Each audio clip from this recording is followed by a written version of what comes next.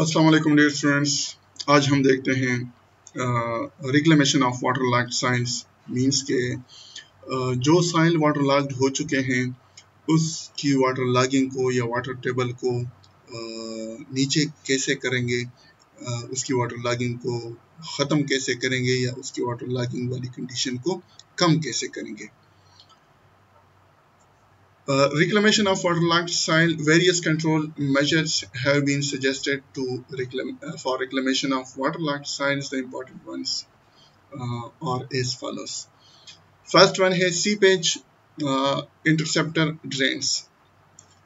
Seepage interceptor drains, that is, the drains constructed to intercept seepage water from the canals, are constructed parallel to collect seepage water. ये ऐसे drains बनाए जाते हैं, ऐसी नालियाँ बनाई जाती है अमूमन कैनाल्स के एक साइड और दूसरे साइड पर, ख़ासकर जो उसका फीडिंग एरिया है उस साइड पर ज़्यादा ज़रूरी होते हैं, ताकि कैनाल से जो सीपेज हो रहा है वो सीपेज उस ड्रेन्स में कलेक्ट हो सके, जमा हो सके। So these are constructed parallel to the source of seepage water. Such drains are constructed along both sides of Upper Chenab Canal.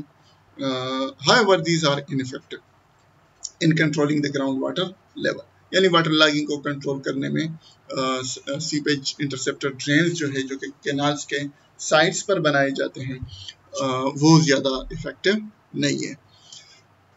Second one is surface drains. Surface drains help to carry seepage water and runoff waters. Surface drains यानी जगह जगह पे मुख्तलिफ distances पर fields में, या ख़ासकर जो वाटर लॉग्ड साइड्स है, जो कैनाल के करीब है, जो साइड्स, जो फील्ड्स, उनमें सरफेस ड्रेन्स बनाए जाते हैं ताकि वाटर जो है उसमें कलेक्ट हो और आगे ना जाए, दूसरे फील्ड्स को तक ना पहुंच सके। These have proved relatively effective as compared to seepage drain interceptor. Seepage interceptor drains. इसके और however, due to inadequate drainage, most of the drains got silted and choked with weeds. लेकिन ये भी चूँकि हमारे पास इतने resources नहीं है पाकिस्तान के फार्मर्स के पास या उसके गवर्नमेंट के पास, कि यहाँ पर पक्के और सही वेल साइंटिफिक ड्रेन्स बना सके, तो अमूमन कच्चे ड्रेन्स बनते हैं जनरली बाय प्लोइंग या सिंपल मशीनरी के ज़रिए, जिसको पक्का नहीं किया जाता, सीमेंटेशन जिसकी नहीं हो पाती, तो इसलिए वो अमूमन सिल्टेड हो जाते हैं और वहाँ पर due to growth of weeds they become choked. Lining of canals. The canal's bed may be made impervious to water to prevent seepage. हम ऐसे कैनाल्स बना लें कि उससे वाटर सीपेज ना हो सके। उसके लिए बहुत ज़्यादा सरमाए की ज़रूरत है, और कुछ जगहों पर मसलन बेलोकी सलेमान की लिंक में हमने ये काम किया था, चनाब में भी ये काम हुआ था, चनाब कैनाल में उसकी बेड को या उसके लाइनिंग को सीमेंट किया गया था, वहाँ पर टाइल्स लगाए गए थे, कुछ स्टोन्स के टाइल्स से, यानी ब्रिक्स कुछ थे, वो कंपैरेटिवली इफेक्टिव हैं, लेकिन वो अमूमन बहुत जल्दी ख़राब हो जाते हैं, 1-2 सीजन्स के बाद, 3 सीजन्स के बाद ख़राब हो जाते हैं। Those may be lined with 2 layers of tiles placed above one another and joined together with cement, sand, plaster. Haveli Canal bed was first at the time of its construction. The lining reduced seepage by 75%. Later, Tal Canal, Beloki Suleiman Ki link and portion of BRB link were also lined. और अमूमन D Khan में भी बहुत सारे canals है या miners जो है उनकी लाइनिंग शुरू है और कर रहे हैं, गवर्नमेंट इस पे उसकी लाइनिंग कर रहे हैं ताकि कैनाल्स के करीब जो फील्ड्स हैं, जो साइल है, उसकी तरफ सीपेज को रोका जा सके।